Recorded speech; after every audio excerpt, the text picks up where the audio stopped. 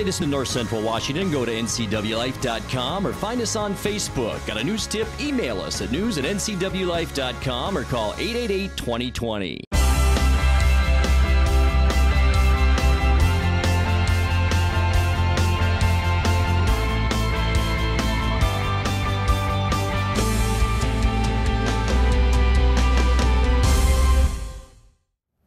Good Friday evening and welcome to the NCW Life Evening News. I'm Grant Olson. Before we get to today's top stories, let's take a quick look outside our weather window. And once again today, what a gorgeous spring day around north central Washington. We were forecasting 80 degrees for a high today. I don't know if we're going to make it or not. I checked the temperature before the news time and we were about 76 degrees, mainly because a lot of high cloudiness has now moved in ahead of a storm system as we look down at the beautiful Wenatchee Valley from our cross camera. Through Friday today, there we go. Temperatures once again very warm, but as we move into the weekend then, we will see rain showers developing, especially for us overnight tonight and early on Saturday morning. And boy, will we ever cool off too. Highs only in the upper 50s, lower and middle 60s for us. And we could even see some breezy southwest winds at times before our weather gets much better as we move into next week. Your complete weather forecast coming up a little bit later on. And now a few of the news stories we're following for you tonight. For the third time in 3 years, the NCW Fair has hired a new manager. And if you're going to the Wenatchee Wild Games this weekend, you won't be able to park at the Town Toyota Center. But first we begin tonight. Today it became official. Earlier in the day, the U.S. House of Representatives passed Bill H.R. 4. That keeps in place Grant County Airport's Terminal Radar Approach Control, or TRACON. In 2015, Grant County International Airport's TRACON was listed among FAA facilities nationwide for review for consolidation. 4th District U.S. Representative Dan Newhouse of Washington says the bill protecting TRACON was a matter of national safety because military facilities would lose a vital training and reserve base location. Safeguards the Grant County International Airport's radar facility from consolidation under a military operation exemption. By doing this, it would have impaired our national safety because, as you know, military facilities then would lose a vital training and reserve base station. So I'm grateful for, again, bipartisan support from my Washington colleagues, the delegation, to include this language that preserves the radar facility in Moses Lake and ensures military readiness for our warfighters across the Pacific Northwest, as well as fostering economic benefits in Grant County. Essentially, what would have happened is, had this consolidation happened, there would be no air traffic controllers at the Grant County International Airport, which is a surprisingly busy airport. It would all have been consolidated out of Spokane to the detriment of our military readiness. Grant County's TRACON facility provides unique and tailored services for Fairchild Air Force Base, Joint Base Lewis McChord, the U.S. Forest Service, Whidbey Island Naval Air Station, the aerospace industry, and the local community. For the third time in 3 years, the NCW Fair has hired a new manager.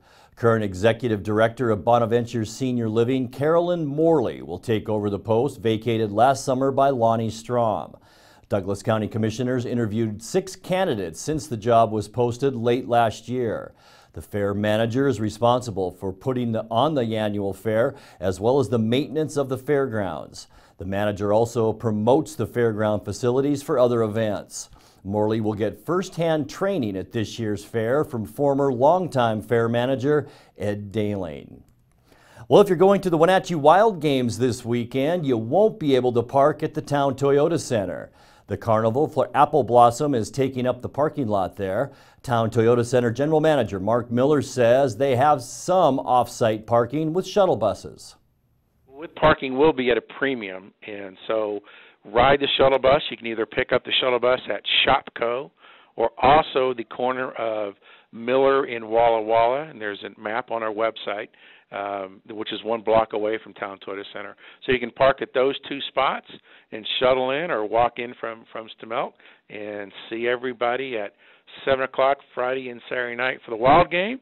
And, of course, Carnival will be open in the afternoon, also in the evening. Once again, besides Walla Walla Point Park, there are 2 off-site parking lots being used with 4 shuttle buses running back and forth from the Shopko parking lot and the Stamilt parking lot just off North Miller across from Walla Walla Avenue. Coming up next, we'll give you a tour of the Columbia Breaks Fire Interpretive Center. And this Tuesday, May 1st, is Law Day, set aside to celebrate the rule of law in the United States. I'm Grant Olson, and you're watching the NCW Life Evening News.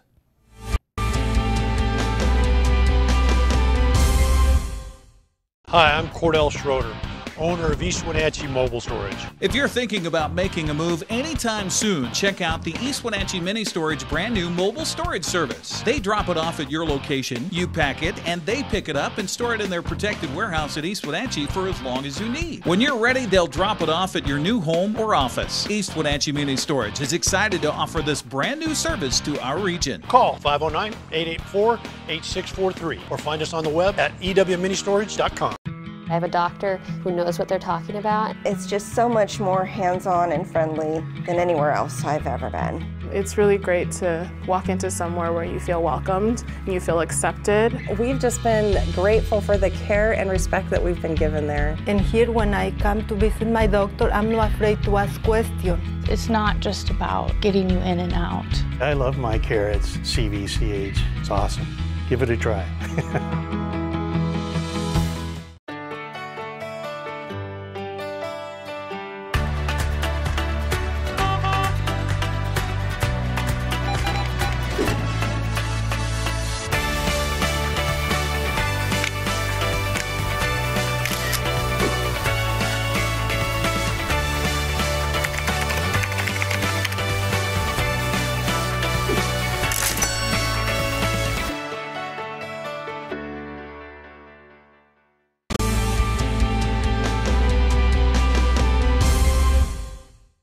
Welcome back. In another news, on Monday we brought you a story about the Columbia Breaks Fire Interpretive Center and their collaboration with local fire groups for training.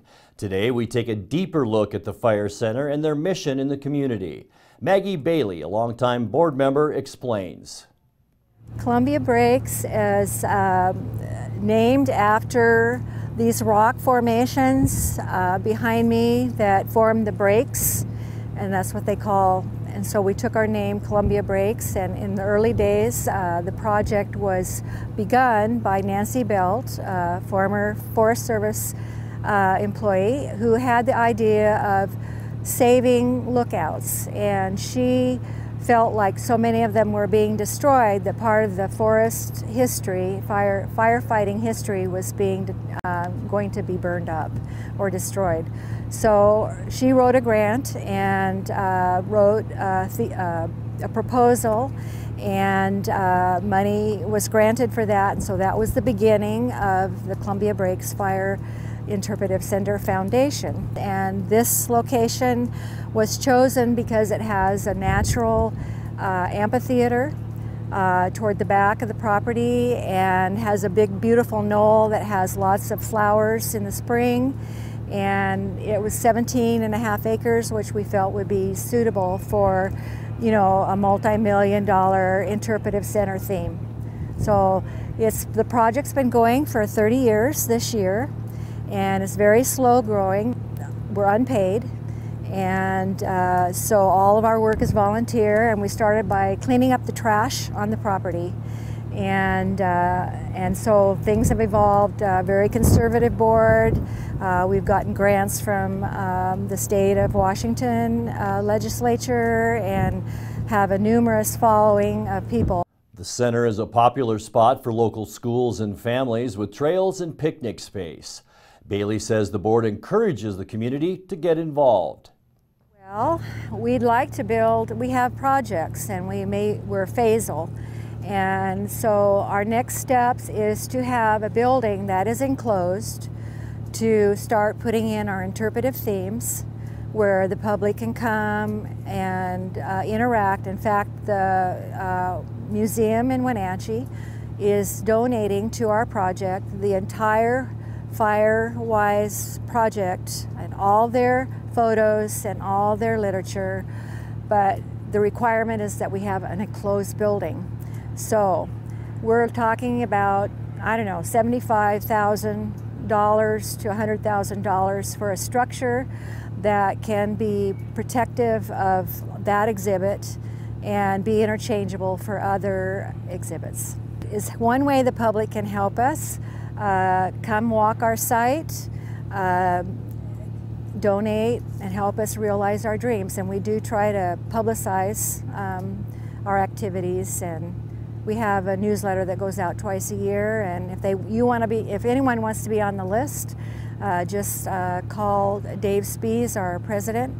We don't have an office that's staffed right now, but Dave Spees is the president of Columbia Brakes, and he has a phone number, and we'd love to put you on our list, and they can support that way or come out and help us clean the property every now and then, you know, and walk through it.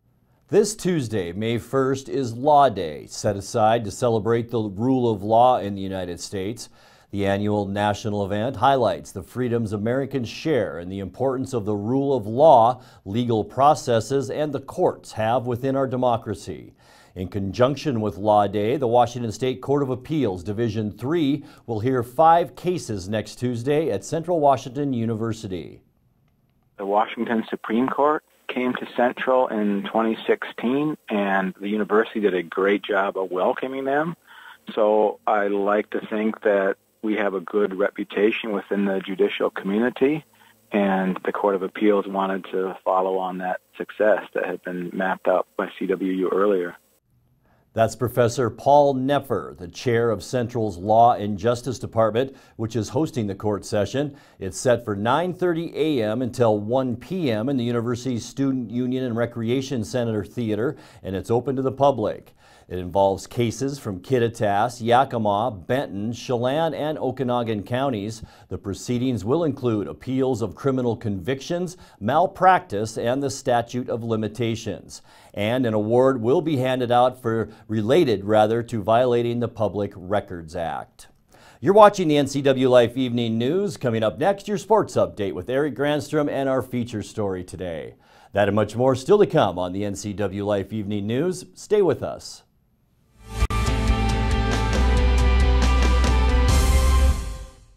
In our experience, some people are just cut out for charter college and for success in a new career. These charter types are hard workers. Charter types go above and beyond. And charter types are responsible. If you're ready to get to work making a better future for yourself, you're just our type. Charter College. We work to get you to work. J&J Snack Foods makes a lot of dough-filled products. It's really hard to attract labor in this area. We've reached out to Goodwill, and Goodwill came through to help us get that achieved. John started here at the plant a couple of months ago. We promoted him to a dough maker. He's doing well. I'm actually doing great. I'm finally getting more notice and appreciated for my work here. I love the products we make here. If you're struggling finding the labor that you need, reach out to Goodwill. Goodwill, there's more behind the store. Papa Murphy's presents a fresh take on fresh. Here's the deal. If it comes from a freezer, not fresh. Box, not fresh. Bag, not fresh. Fresh means just chopped vegetables. Cheese grated by us daily. Fresh means we don't even have ovens, because you have an oven. So you can feel good about feeding it to your home bake an XL NY pizza, topped with giant pepperoni and ground sausage on an extra large foldable New York style crust. Just $8.99. Papa Murphy's, love at 425 degrees. And now it's a sports update on the NCW Life channel. And a happy Finally Friday. It's been 8 days of rested workouts for the Wenatchee Wild, and now the next phase of their incredible postseason journey continues. After winning the Fred Page Cup 8 days ago, the Wild will begin a quest to capture the Doyle Cup tonight at the Town Toyota Center against the Spruce Grove Saints out of the Alberta Junior Hockey League. The Doyle Cup was last contested for in 2012 before the Western Canadian Cup was formed. From 2013 to 2017, the Western Canada Cup replaced the Doyle Cup. Now, the Spruce Grove Saints competed for the Doyle Cup in 2010 and 2011, losing in a 7-game series to the eventual Canadian champions, the Vernon Vipers. Art Ecker and assistant coach Chris Clark were guests on Wake Up Wenatchee Valley this morning. Clark was asked about his thoughts on Spruce Grove. Watching 1 minute of video, I can tell you that I got a tremendous amount of respect for that team because to win in the playoffs and 7-game series is not easy. I do know that after watching video, they're an extremely hard-working group. They're not going to give you anything for free. They're very similar to some teams that we've played in the past, and that they're going to make you fight for every inch of ice you get, and that's the way it should be. That's playoff hockey. They block a ton of shots, and if you make a mistake or turn the puck over, they have some guys on their team that can put the puck in the back of the net. So they try to limit you offensively. Their shots against total is pretty low per game, but we're going to have to work to create offense, and hopefully we can continue to play with speed and do what we do. And you know what? At the end of the day, may the best team win. Clarkey says preparation for the Saints hasn't differed from any other opponent all season. We'll give them some things to think about when they're out there, some things to look for, some tendencies. But at the end of the day, I'm sure Spruce Grove is the same way. You want to play your game. You want to do what you do well. You want to do what's gotten you to this point. And we're not going to change a whole bunch because we're now playing a new team. That's just never been our way. So yeah, it's again, both teams are going to do what they do well, and hopefully it's another great series. And I know it'll be 2 great games, possibly 3 here this weekend.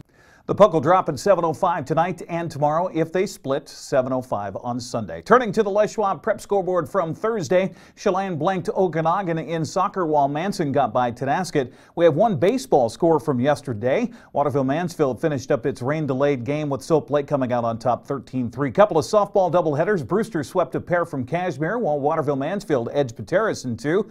The Wenatchee Panther girls golf team came out on top in the 5th Big 9 pod yesterday at 3 Lakes.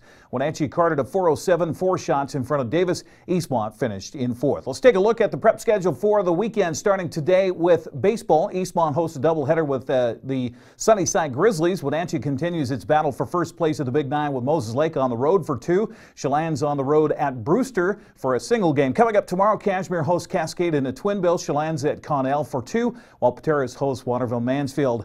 Manson will host Brewster in a single game Saturday at 11 o'clock. Softball action today. Eastmont travels to Sunnyside while Wenatchee hosts Moses Lake. Both are doubleheaders and both started a little bit earlier. Cashmere hosting Cascade for a single game. Coming up tomorrow, Brewster plays at Manson in a twin bill while Chelan hosts Granger for 2 beginning at 1 o'clock. We'll feature soccer tonight on the NCW Live channel as Wenatchee hosts Davis in a crucial late season Big 9 contest at Lee Bufto Field of the Apple Bowl. That all starts at 7 with Sebastian Moraga and Matt Weisett. Also Eastmont at West Valley tonight at 7. Cashmere travels to Bridgeport while Manson is also on the road at Oroville. That's tomorrow at 11 o'clock. Chelan hosts Granger at 1 o'clock. Also on the prep weekend schedule, Entiat Tennis at Pateros today in tennis.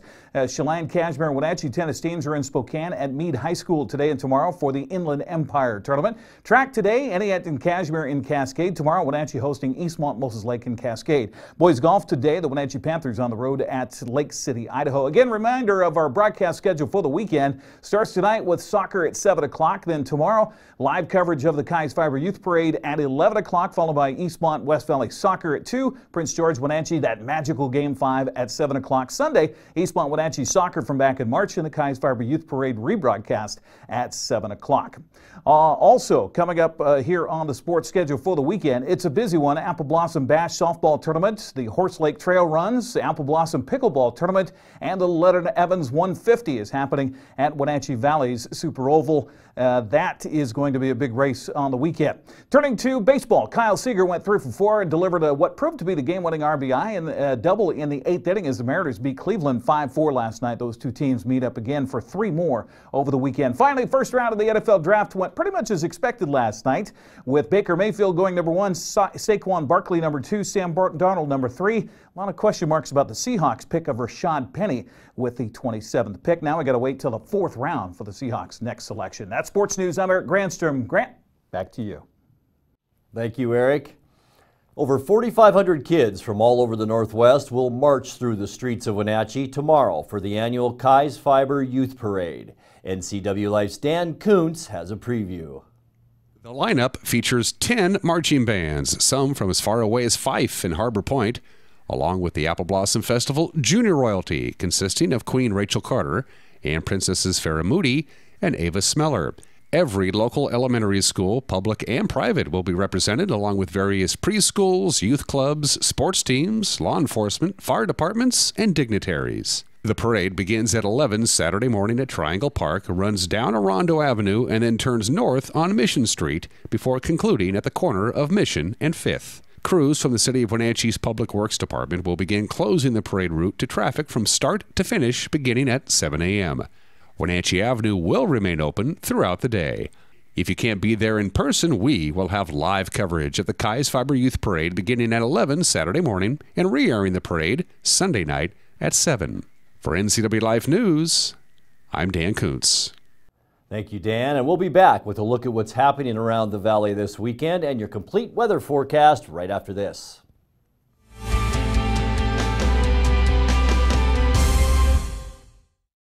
Lake Chelan mailboxes find solutions and the best price for all your shipping needs, including UPS, FedEx, and the U.S. Postal Service. We offer a variety of services including quality copies of all sizes, faxing, scanning, sending and receiving email, laminating, and notarizing. Enjoy browsing through our large selection of greeting cards.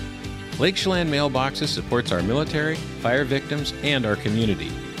Come see us at the Plaza in Lake Chelan.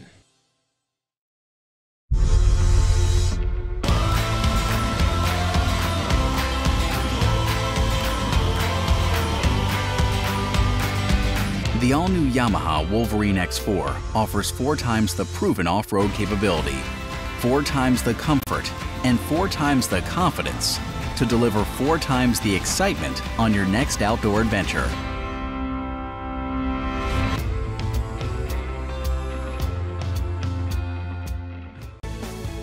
Lake Wenatchee YMCA camp programs focus on our 4 core values of caring, honesty, respect, and responsibility. Make this summer's memories last a lifetime. Pick your theme week today with a wide variety of safe and engaging activities. Lake Wenatchee YMCA Camp is the ultimate summer fun in the sun camp for children, teens, and families. Reserve your child's week today.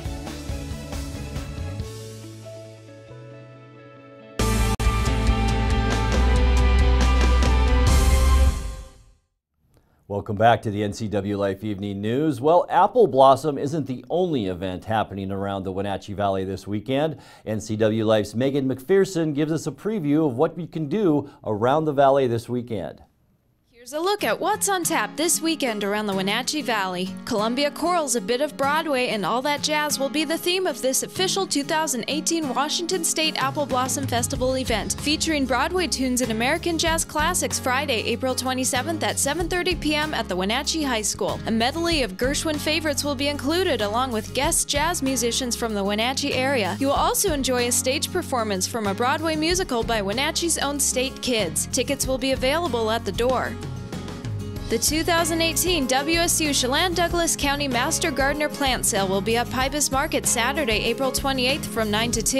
It will feature more than 20 varieties of tomatoes, including both heirloom and favorite hybrids. Plenty of the winning tomatoes from the Tomato Gala held last August will be for sale. A good selection of perennials, vegetables, and herbs grown by master gardeners will also be available, as well as the ever-popular Walla Walla perennials. There will be between 3,000 to 4,000 plants for sale.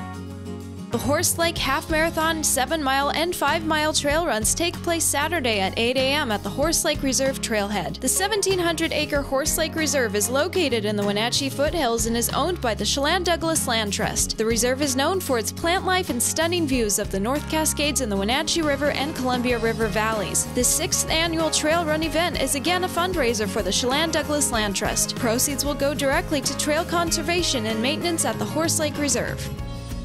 Join the nation's largest group ride here in Wenatchee with the Life is a Cycle event on Saturday from 3:30 to 5:30. Your very own Regional Bike Advisory Council has identified a route that will start at Saddle Rock Pub and Brewery, go to the Saddle Rock Trailhead, and then back. Upon completion of the ride, you will receive some awesome swag and a $5 discount on the Saddle Rock's Wenatchee Pizza.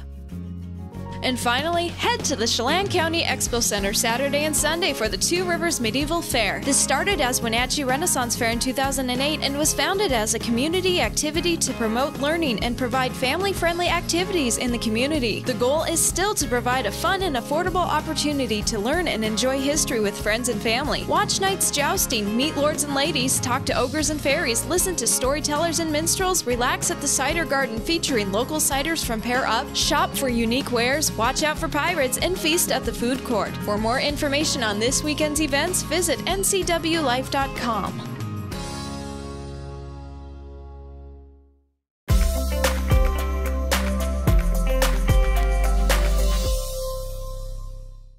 Time now for a check of your North Central Washington weather forecast. But first, let's take another look outside our weather window as we take a look at the Wenatchee Valley from our cross camera. And you can see clouds now moving in, especially to our west and our north. We are seeing a couple of weather systems we'll talk about in a second bringing us that cloudiness. But boy, not before we climbed into the upper 70s with some 80s around the area. And with high pressure aloft, we enjoyed, as I mentioned, another unseasonably warm weather day. And it'll last for one more afternoon with temperatures flirting with 80 degrees today. Our official high temperature yesterday was 78, which was 13 degrees above our normal of 65.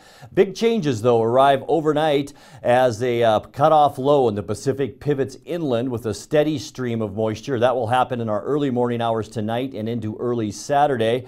Currently, that system is over western Oregon. It will shift east and track across eastern Washington overnight as a cold front. And you know what that means? Cooler temperatures. You can tell that by our loop. We're starting to turn back to green and even some blues on our map. The main swath of precipitation pushes across central Washington late tonight and will shift northward on Saturday. Precip's amount mainly around 0.2 to 0.4 of an inch of moisture around north central Washington. The upper low and associated cold front look to hang around over the region Saturday night into Sunday, with daytime highs struggling to reach the mid-50s to mid-60s this weekend. We have a 70% chance of rain late tonight and early Saturday morning and a 50% chance of mainly scattered showers before noon on Saturday. And we will stay on the cool side Sunday and Monday. But notice our final loop right there, Monday. High pressure off the coast, and that will push us back into the upper 60s on Tuesday and even upper 70s as we get into late next week. Let's take a look at your forecast now. And what a forecast for apple blossom the first couple of days. Maybe 80 degrees today, but look at the big cool down for Saturday. 64, good chance for rain. 63 on Sunday, 65 Monday with mostly cloudy skies. And then high pressure returns, and we will be back into the low to mid 70s by midweek next week. Well, it's day number 2 at the Apple Blossom Festival, and that means day number 2 of NCW Life Jay Seebeck's food court review. Tonight he tries the ever popular gyro. Thank you. All right, thank you. All right, food review day number 2 out here at Colossus Gyros, southeastern part of the park, across the way from Dippin' Dots in the Young Life booth. Okay, we get one bite, we get a rating.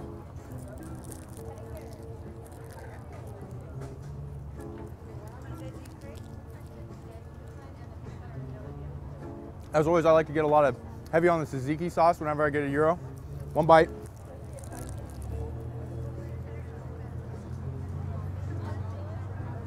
I mean, it's what you expect out of a gyro. It's got all the, you get the lamb, the tomato, the feta cheese, the tzatziki. And put this one at about a 7.6. So, Colossus Gyros here in the park. Come and try them. You know, that second bite I just had right there, packed full of tzatziki. If I had that bite back there, I would have changed my rating, but the rating's final. So we're sticking with it. 7.6. Jay, you're tough. And that's going to do it for our newscast tonight. For more on these stories and other news from around North Central Washington, you can find us on Facebook or our website at ncwlife.com. And remember, if you see news happening, we'd like to hear from you. You can send us an email at news@ncwlife.com or give us a call at 888-6295. Also, keep it right here on the NCW Life channel Monday morning for Wake Up Wenatchee Valley with host Dan Kuntz and news with Steve Hare. Thanks for joining us and have a great Apple Blossom weekend.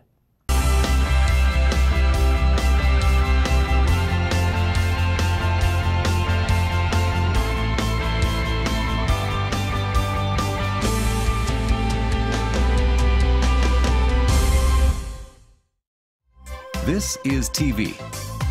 This is TV Set Free.